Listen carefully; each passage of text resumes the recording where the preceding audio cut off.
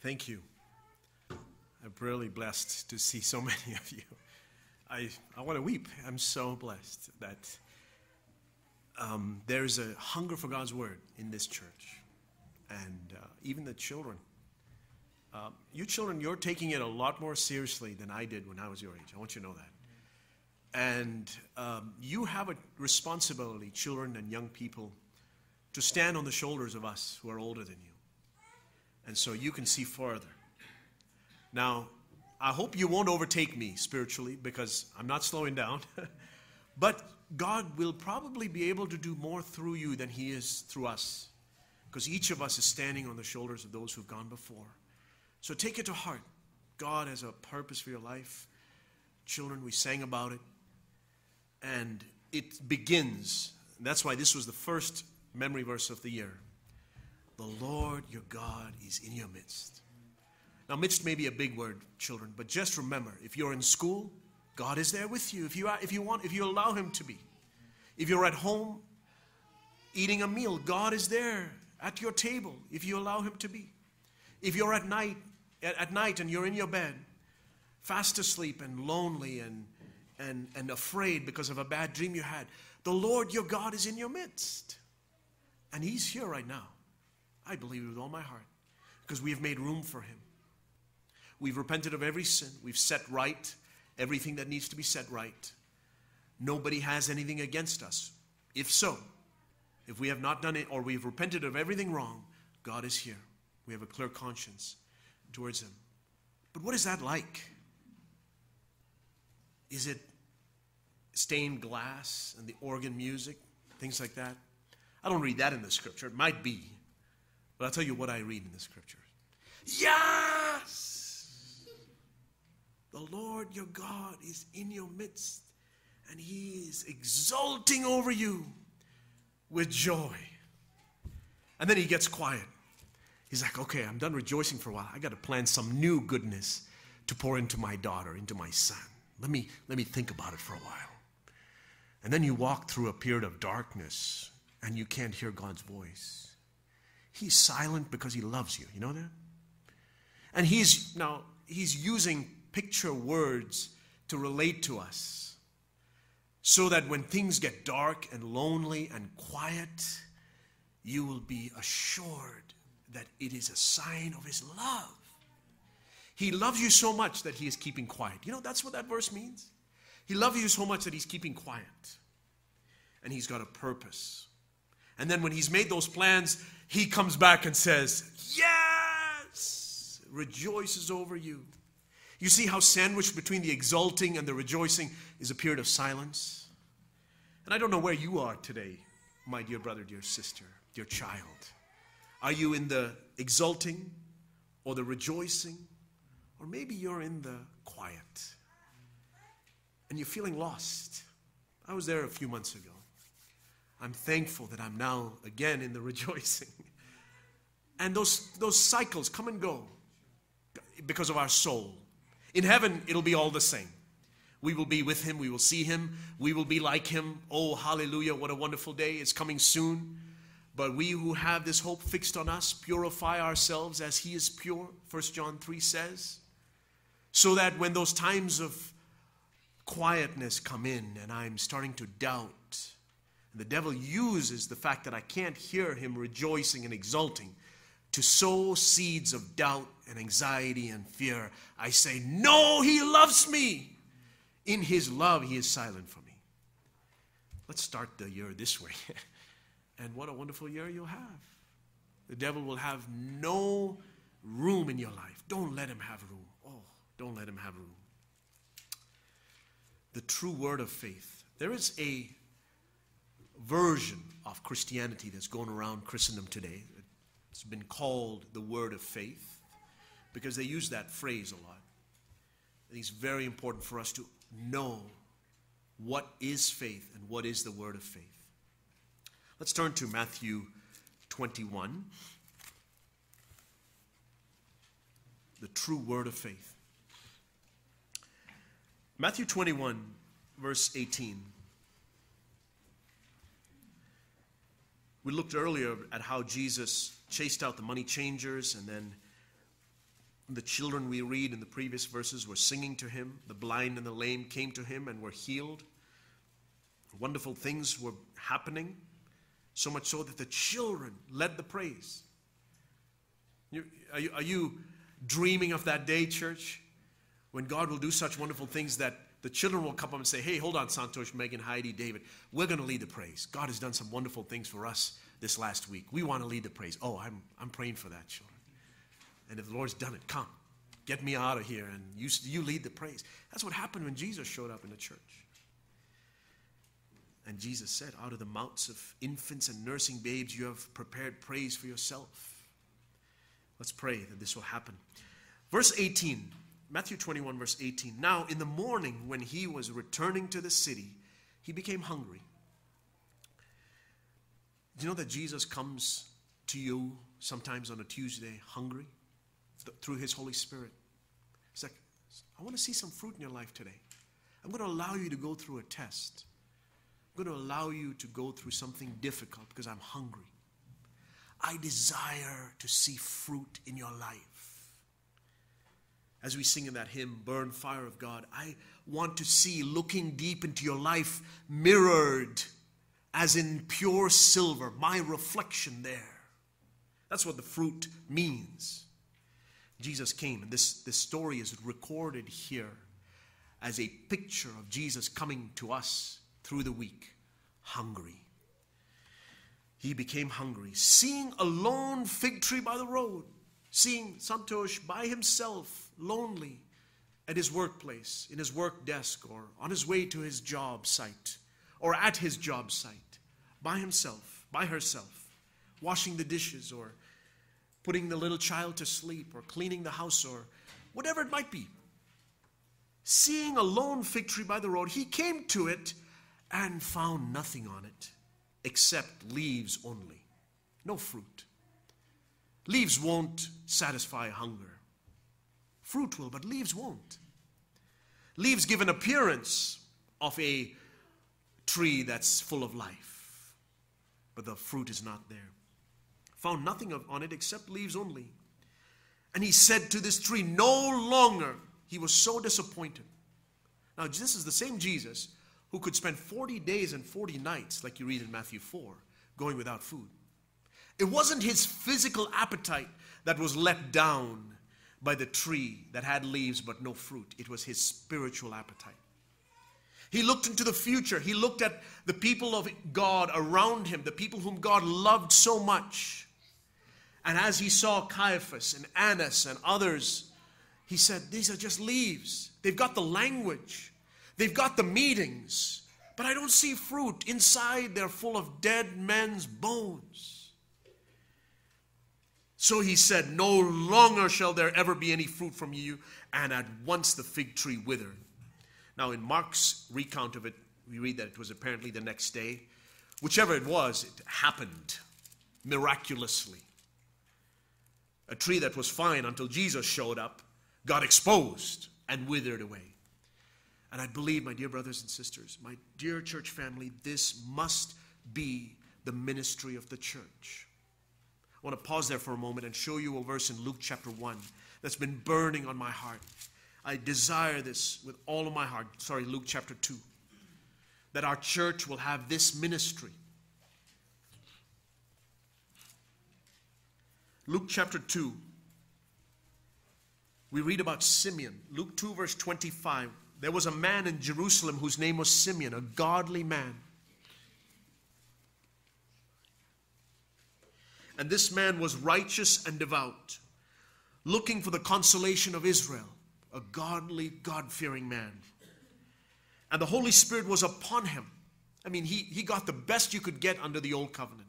The Holy Spirit couldn't come and dwell within anyone until the day of Pentecost, Acts chapter 2. But the Holy Spirit could come upon certain people like he did with many. David, Moses, Samson even, sinful men. It came upon Simeon, this godly man. And through the Holy Spirit that was upon him, it had been revealed to him by the Holy Spirit that he would not see death before he had seen the Lord's Christ. And that phrase has become the burden of my heart. Lord, I don't want to die until I have seen the Lord's Christ, the body of Christ on earth, the true church of the living God. Not a scattered groups of people who say they love God and say they love each other, but a body, a united, living body. I don't care if it's small, but it's a body. It's united.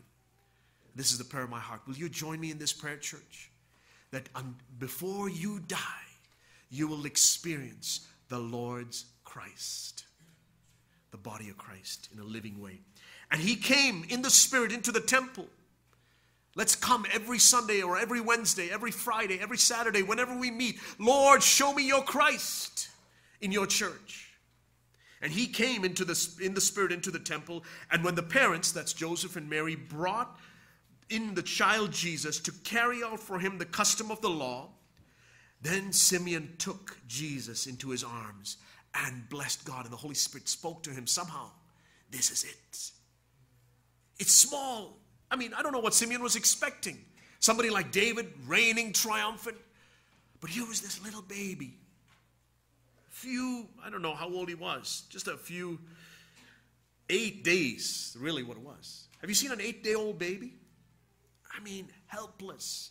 Jesus was as helpless and dependent on his father and mother as every other child at the age of 8 days is.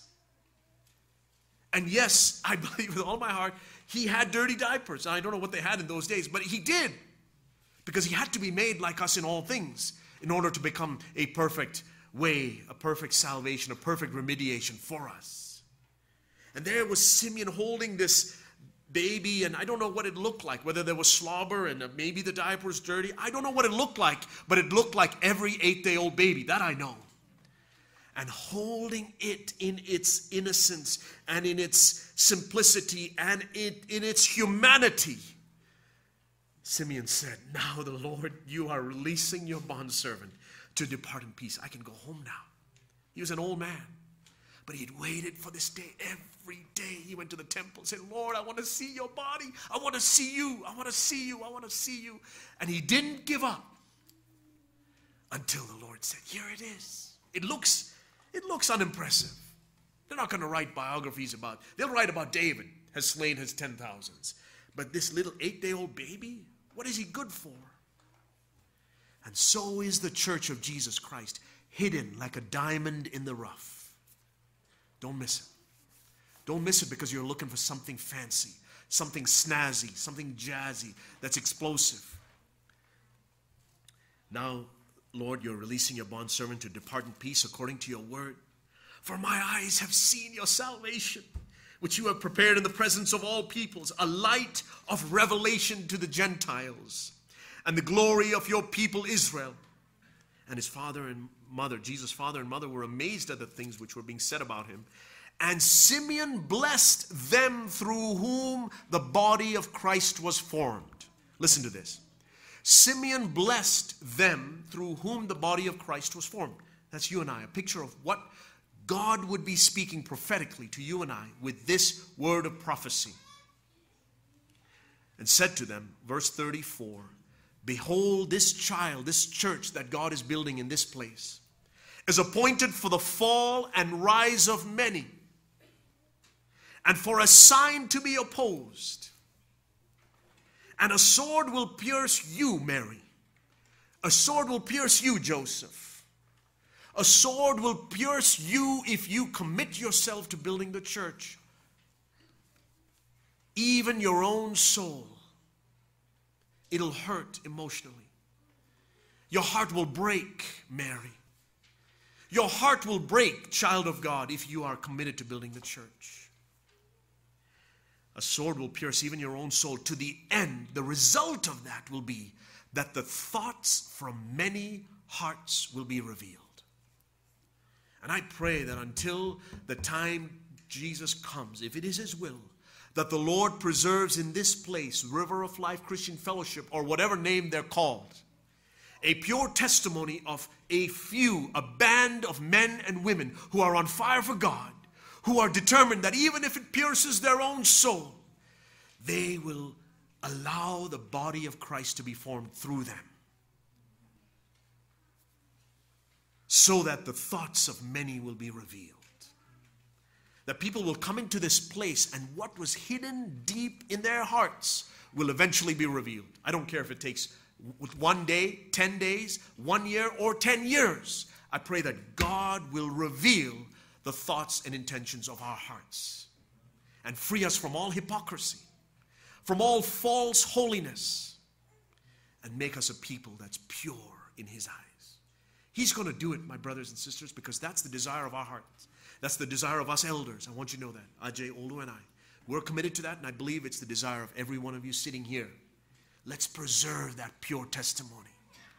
That the thoughts and motives of hearts will be revealed because God is in our midst. I want to show you one more verse, 1 Corinthians 14. Many, many churches, perhaps every church at this very moment is saying, Lord, I thank you that you are in our midst. And I believe that the mark that God is in our midst is very clear in Scripture. We read it in Luke chapter 2, and I want to show it to you again.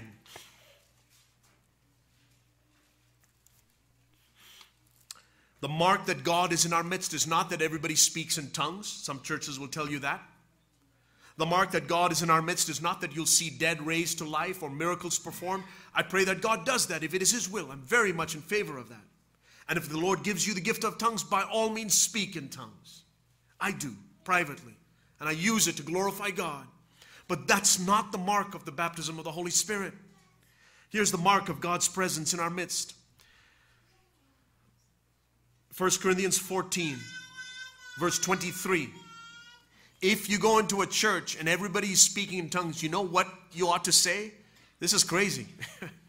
That's exactly what's written in God's Word. Verse 23.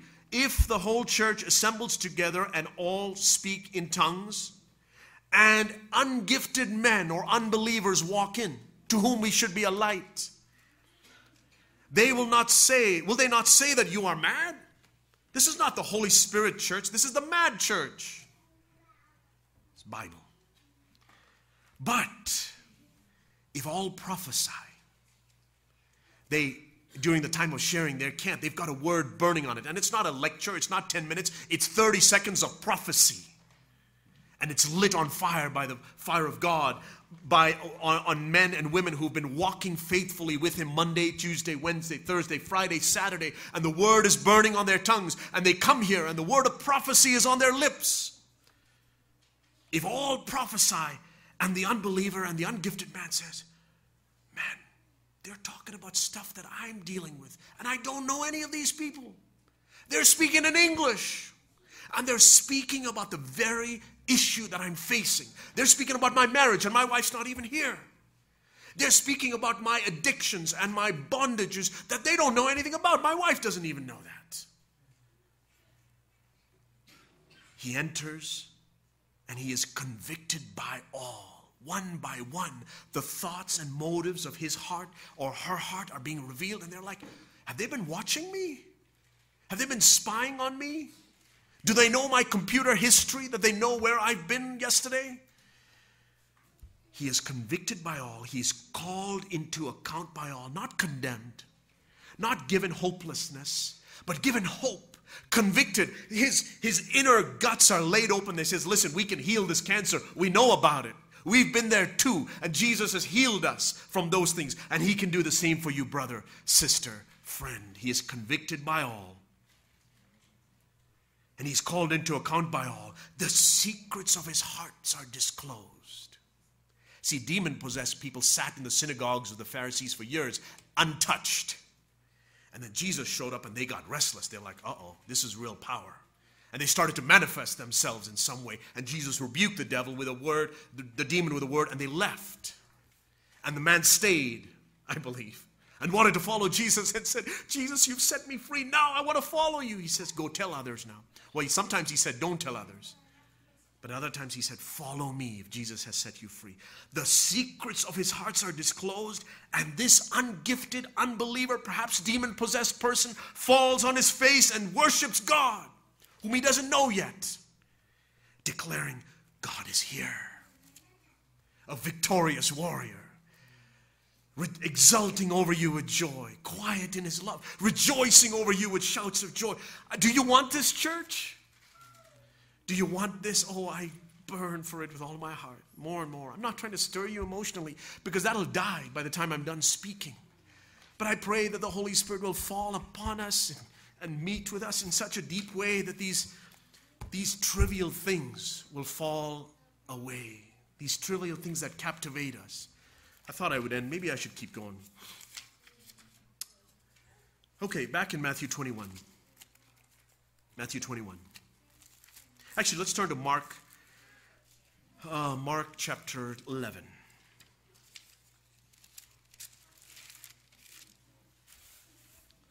We read the same account, Mark 11.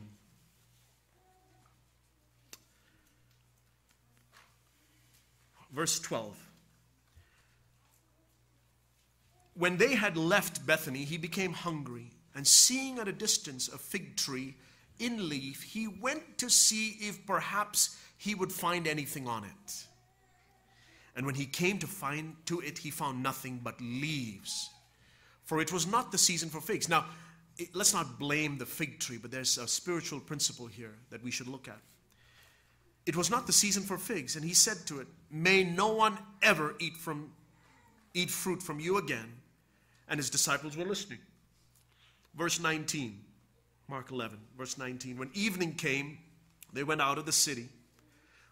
And as they were passing by in the morning, on their way back to the city, they saw the same fig tree withered from the roots up. Being reminded, Peter said to him, "Rabbi, look, the fig tree which you cursed has withered." It's a miracle. And Jesus answered, saying to them, "Have faith in God." Peter, there are fig trees in your life that you must have faith that you can speak into your life through the power of the Holy Spirit, and it will wither. James, there are fig trees in your life. John, there are fig trees in your life. Santosh, there are fig trees in your life. Child of God, he speaks to you today. There are fig trees in your life. Have faith in God. Have faith in God. Truly I say to you, whoever says to this mountain that's in your way, that mountain of addiction, that mountain of those bad habits, that mountain of lack of control over your tongue, that mountain of the love of money, that mountain of unbelief, that mountain of fear, that mountain of anxiety, that mountain of jealousy, that mountain of, you put it there, whatever it is that is a mountain in your life. I say to you that if you say to this, not Jesus, God has already condemned sin in the flesh through Jesus, but you must speak in faith now.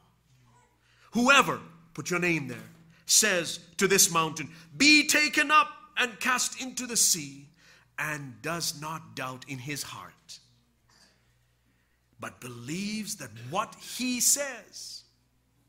Look who's speaking. Is it God speaking? It's not, because God has already spoken. He said it. He asks you to add his amen to it, like we saw last week. Now he wants you to speak what he has already spoken to you. Confess it with your mouth. That is the gift of prophecy. Whatever you have said is going to happen. If you do that, it will be granted to you. Therefore I say to you, all things for which you pray and ask, believe that you have received them, and they will be granted to you. This is the favored verse of the people of the word of faith. Verse 24, taken out of context. I prayed and God gave me $1 billion jet. The reason you don't have it, brothers, sisters, because you don't have enough faith. The lie of the devil. Oh, I'm not thinking of anyone in particular. I have no judgment against anyone except Satan and his hosts and his spirit that is moving among so-called Christians, even today, deceiving well-meaning Christians, sadly.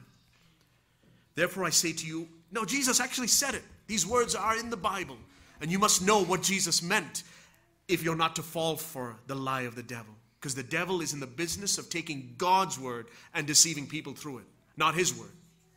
There is no devil's Bible, do you know? The devil's Bible is God's word twisted to your benefit. That's the devil's Bible. Textually, it looks exactly the same like God's word, but self-promoted through it. I can get more. This is the devil's Bible. Therefore I say to you, all things for which you pray and ask, I believe that you have received them, and they will be granted you.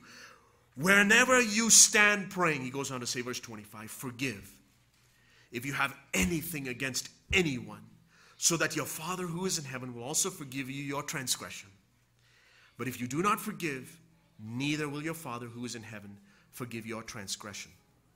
So what did Jesus mean when he said, when he came to this fig tree, knowing that it was not the season for figs, he saw a tree that was full of leaves, but not bearing fruit? It means this: be ready. For us, there is no off season to bear fruit. You're not called to bear fruit only when we're around each other, only when you're around people. And I want to add one more thing, and this is what the Lord's been impressing on my heart since he laid it on our hearts on Wednesday. The time to bear fruit is not, and the time to prepare for bearing fruit is not just when you're being tempted. So be ready at all times, because the fruit may be required when you least expect it. Why did Jesus describe his coming? His second coming, yes, but his coming into our lives. Jesus' way of coming is when you least expect it. He's like the guest that shows up when you're, if you ever had a guest like that, maybe it's a close relative or a friend. They can show up when you're not expecting it because they feel that comfortable with you. They just show up. Didn't send you a text or give you a call. Just showed up at the door, rang the doorbell. Actually, they didn't even ring the doorbell. They just walked in. I hope Jesus is as comfortable with your heart that he can just walk in. And you, Jesus, should have rung the doorbell first because I got to take care of the situation. I just got done with some bitterness in my heart towards my wife or my spouse. Can you let me take care of that first? Now, if you're there, if Jesus is a doorbell ringer in your life, or somebody who has to send a text in advance, or you have to make an appointment with him on Sunday morning, he longs to dwell with you, to be in your midst, a victorious warrior, exulting over you 24/7, 7 days a week, 365 days a year, until you die. He wants this life with you. So be ready at all times, because the fruit may be required when you least expect it. Let's turn to Genesis chapter 3. So what does the fig leaves represent? The fig leaves represent our attempts, because I'm not bearing fruit all the time, our attempts to appear spiritually alive. So from a distance, don't come near, but from a distance, hey, there's a tree. Look at what a blossoming tree. Now that other fig tree that's all barren and withered, thank God that I'm not like that. I look like a tree that's in full bloom. Attempts to appear spiritually alive to others despite the death within us. How do we do that? Now, I was showing you this verse in Genesis 3. After Adam and Eve sinned, it says that God permitted them to eat of all the trees, and especially the tree of life, if you will, but forbid them from eating from the tree of the knowledge of good and evil, because he said, when you eat from the tree of the knowledge of good and evil, something will happen inside you, Adam. Something will happen inside you, Eve. Something will happen inside of you, Santosh. What is that? You will? Oh, come on. You will die. Death will come in. And so what happened when the moment Adam and Eve ate out of that tree, that very second, they didn't keel over and die physically. That death came in, so much so that they recognized it. And they had to cover that death. Shame. Their nakedness was a shame to them because of their death. And so what did they do? Verse 7. Then the eyes of both of them were opened. That's a picture of death happening.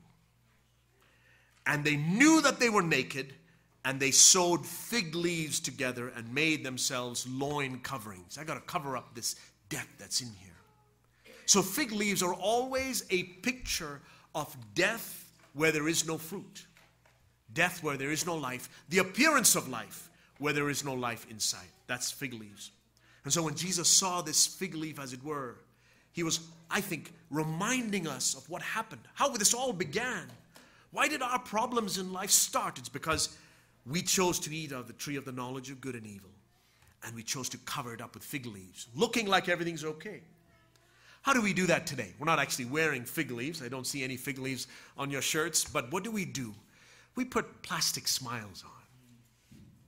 When I see you, even though there's jealousy and bitterness in my heart, I'll smile at you. I'll smile at you for years if that's what it takes.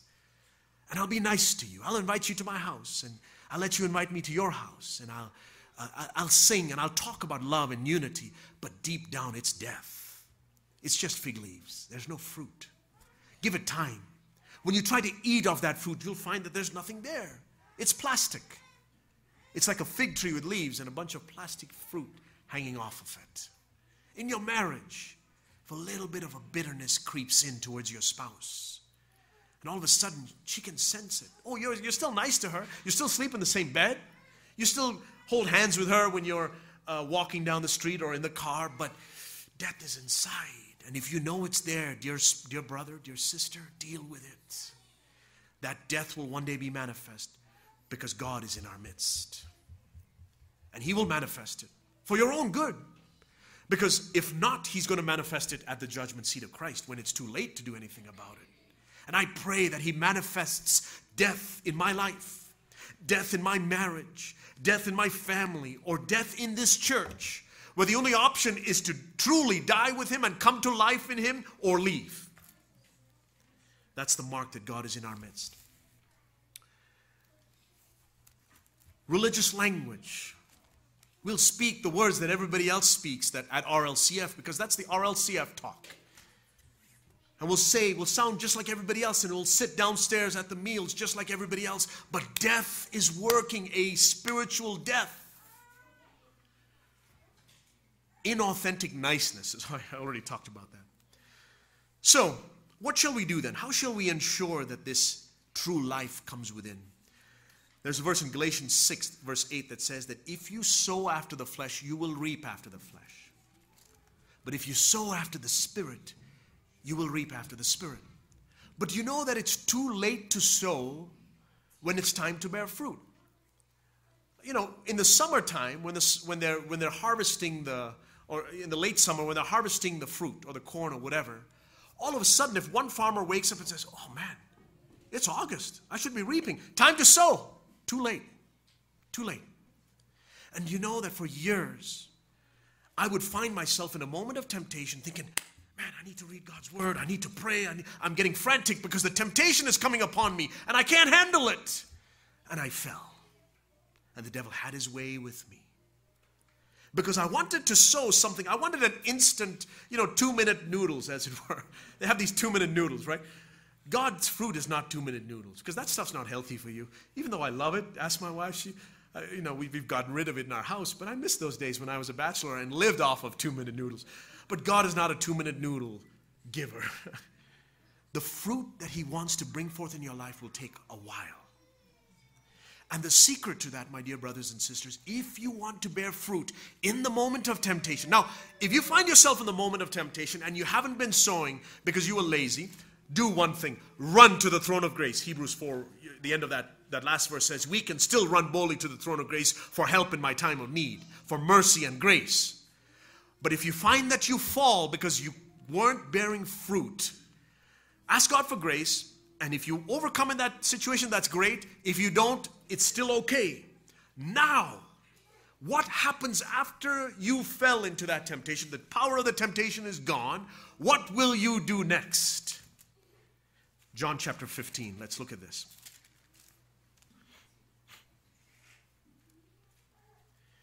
Another picture I'll give you is that you were in that moment of temptation and found that you were a branch all by yourself, not bearing fruit.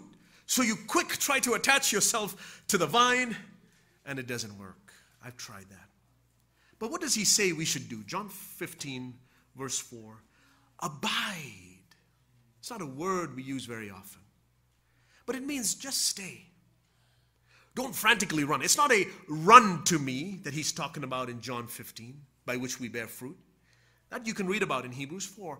But if the run to you, like I said, please run to the throne of grace, the throne of mercy, and He will give you help in time of need. Trust Him. But if you find that you still fail, God is trying to teach you something else, the long-term lesson. And He's willing to allow you to fall in that moment, even into sin, if He can accomplish His righteousness in you. I've come to see the reality of that truth so clearly in my own life. It's the experience of my life, I'll tell you that. that for years I would struggle and struggle and struggle and fight and fall and fall. And God used that to bring me to an end of myself. And now I just want to abide in him. Verse 4, abide in me and I in you, as the branch cannot bear fruit of itself unless it abides in the vine, so neither can you unless you abide in me. I am the vine, you are the branches. He who abides in me and I in him, he bears much fruit. At the time, when the season or out of season, he'll bear fruit, she'll bear fruit. So not knowing which one of your children is going to test your patience today, father, mother, or how you're going to be sorely tried with some situation during the day, abide in God, abide in Jesus early in the morning, and then 10 o'clock, and then noon, and then 2 o'clock. And if the temptation comes or doesn't come, you're abiding in him, because one day the temptation will come when you least expect it. Verse 5, I am the vine, you are the branches. He who abides in me and I in him, he bears much fruit. For apart from me, you can do nothing. If anyone does not abide in me, he is thrown away as a branch and dries up, and they gather them and cast them into the fire, and they are burned. But if you abide in me and my words abide in you, ask whatever you wish, and it will be done for you. My Father is glorified by this, that you bear much fruit, and so prove to be my disciples. This is, we say that we're a church that preaches discipleship. This is the secret to discipleship. Abiding in the vine, abiding in the vine. And in secret, nobody knows whether you're connected to the vine or not. You do, and God does. And actually the devil knows too. He is a master at observing your behavior, your conduct, your habits. And by that he knows whether you're connected or not. And he knows that when he brings a temptation, he's going to have his way with you because you're not connected. But deal with those things that prevent you from being connected. Deal with that bitterness, brother, sister. Deal with that jealousy, brother, sister. Deal with that love of money, that lust, that anger, that bitterness, whatever it might be. Deal with it. Abide in the vine, and you will bear fruit. You won't overcome sin by attaching yourself to the vine only in the moment of temptation. But you will bear fruit if you're abiding in the vine. Paul told Timothy in 1 Timothy 4, be immersed in these things. Absorbed, the New American says. Immersed. I want to show you a quick picture. This is the moment of temptation. And I'm expecting to get fruit out of this little sponge ball. And I squeeze it. Battling lust, battling anger, wanting patience to come out, and it's like nothing. And then there's a picture of another cup that's soaked. And it's soaking, and it's immersed in Jesus, abiding. It's at rest. The temptation hasn't come yet, but it's coming. Late at night, you're falling to bed, no temptation. Everything's good, had a good day, made enough money to make it through, the bills are good. What are you doing? Are you thinking about how much more money you'll make? Or are you abiding? You wake up in the morning, go about your day. Are you abiding? Abiding. All of a sudden, devil goes to God and says, I want to send a temptation to Santosh's life. God says, okay. You know he has to ask permission for it. Learn that from the book of Job. And the devil picks you out of this abiding, as it were, and you feel lonely and you feel lost. And God says, I'm coming looking for fruit. I'm hungry. Show me that something's going to come out of it. And it's like the wine of the new covenant. I didn't bring the wine, actually. You get the picture. He'll do it. Abide in him. I'll end with this. It's very important. That's why I don't want to leave it out. Mark chapter 11. Go back there.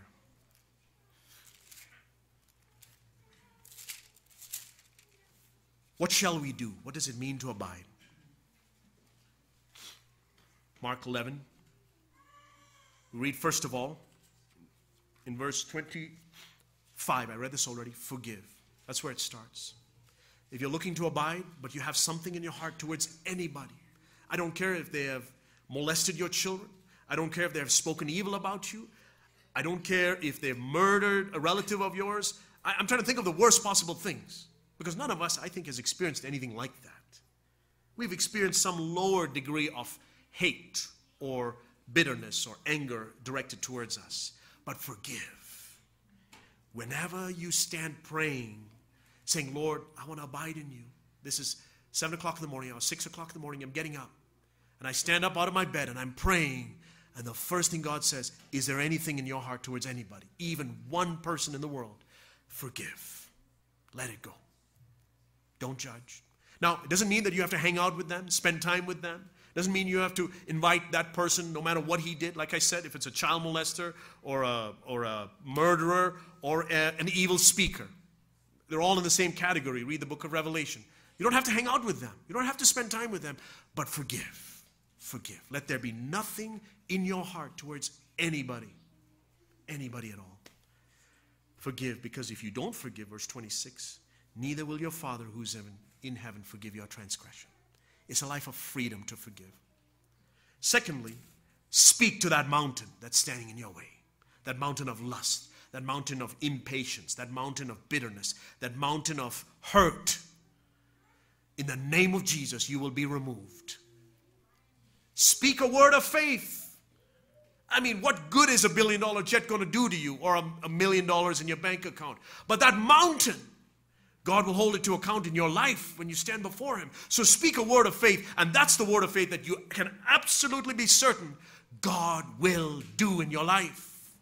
Speak a word of faith to condemn that bad tree. Say, Lord Jesus, come and root out this fig tree that's never borne fruit in me. This old Santosh that's only bearing leaves but no fruit. And then these 3 steps. If you've done those 2, pray, believe, receive.